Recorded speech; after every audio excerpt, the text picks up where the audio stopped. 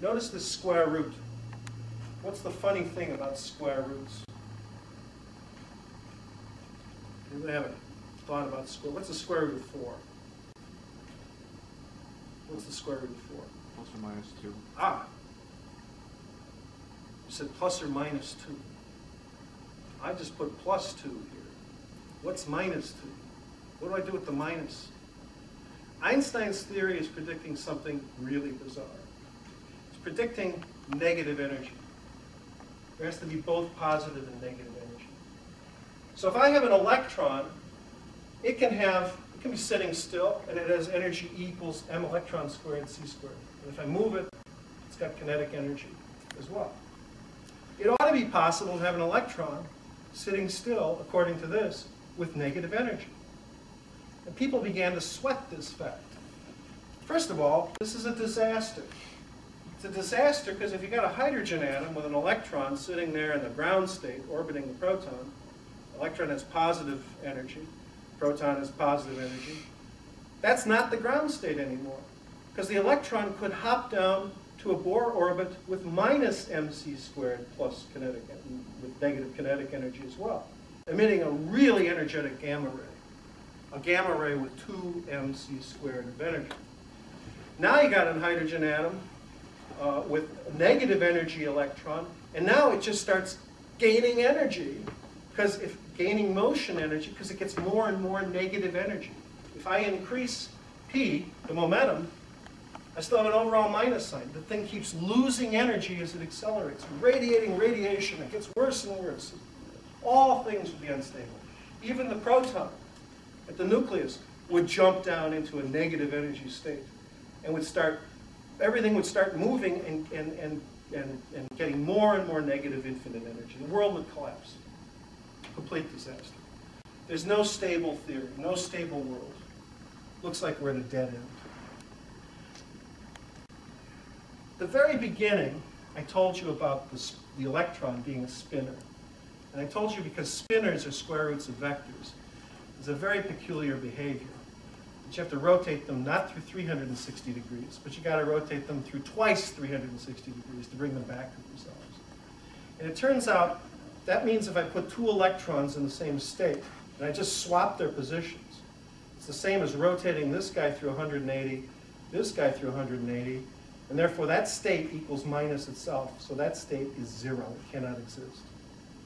Electrons cannot be put in the same physical state at the same time. You can put 2 electrons in the same state of motion.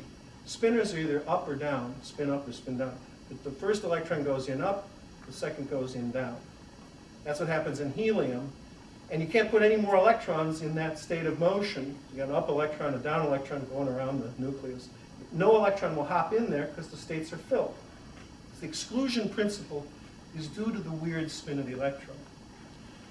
So there was a really brilliant, one of the most brilliant physicists of the 20th century, Paul Dirac. The string theorist will tell you he was the most brilliant because he thinks the way string theorists think. And really remarkable guy, mathematician and physicist. And he had a brilliant idea. He said, well, suppose all these negative energy levels of any momentum go all the way, it's a big ocean, it goes all the way down to negative infinite momentum. Suppose they're filled. Who says what a vacuum is? I'm going to say a vacuum is a state in which all the negative energy states that Einstein says are there are already occupied. Each level here has 1 spin-up electron and 1 spin-down electron. My vacuum is a humongous helium atom. It's or argon or krypton or whatever inert atom. The vacuum is chemically inert. All negative energies are filled. Now I'm home free. Because if I have an electron up here of positive energy, and it tries to jump down into one of these states, the state's filled already. Can't do it. I've stabilized the world. Dirac went to bed that night thinking, great, we now know how it works. And he wrote down the relativistic theory of the spin 1/2 electron. He now knew how to interpret it. But the next morning he woke up with a hangover. And he realized something weird will happen. I can take an electron that's already in the ocean, like a fish, part of the vacuum, and I can pull it in the boat. If I kick the vacuum hard enough, just the vacuum, empty space, I go and kick the vacuum. He thought he'd hidden it completely from view. But he realized if you kick it hard enough, under the right circumstances, you can conserve energy and momentum. You will kick an electron out of the vacuum from negative energy to positive energy. Because this has negative energy. Now, when that happens, it leaves an empty slot in the vacuum. Got to now think double negatives here. An empty hole in the vacuum is the absence of negative energy. So the hole in the vacuum behaves as though it has positive energy. The hole is also the absence of a negative electric charge, as electrons have. Therefore, it behaves like positive electric charge.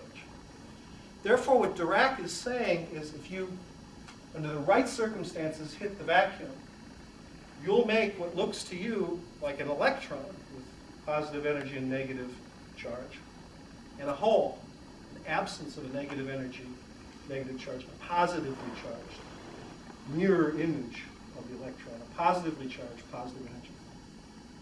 So it costs a certain amount of energy to yank this guy out of the vacuum, and when you have, you'll see what looks like a pair of particles. One positive charged particle and one negative. And here it is. A few years later, the first observation of the electron and the positron, and I don't know which is which. One is the electron and one is the positron.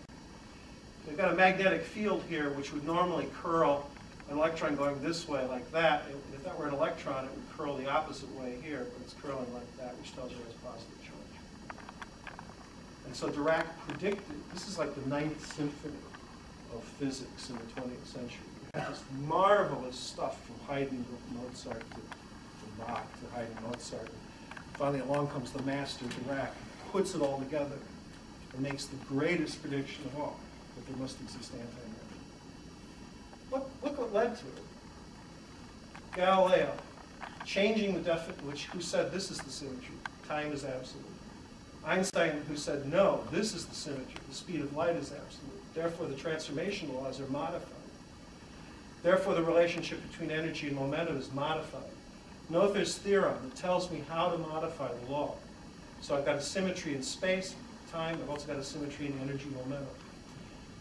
Gives me the new result that m equals mc squared for particles at rest, plus motion, which agreed with what Galileo and Newton could perceive, but is now a mere correction of this enormous piece. And then the bizarre consequence that the square root had to be taken, which is minus signs. The even more bizarre notion of electrons as spin 1/2 spinners that change sign when you rotate them through 360 degrees, meaning you can't put two of them in the same state at the same time. Pauli exclusion principle, which explained the whole periodic table of the elements. And now Dirac says our vacuum is full of these things.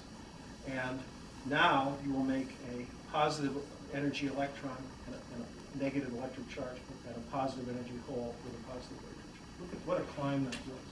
And we do it every day at Fermilab. That's how we make a top quark and an anti-top quark, a bottom quark and an anti-bottom quark. We yank them out of the vacuum. We're fishermen. We go down deep, we yank stuff out of the vacuum. And what we're wondering now is what's much deeper down in this big ocean now? What other stuff is waiting to be pulled out of the vacuum? Okay, they're all yours, Roger.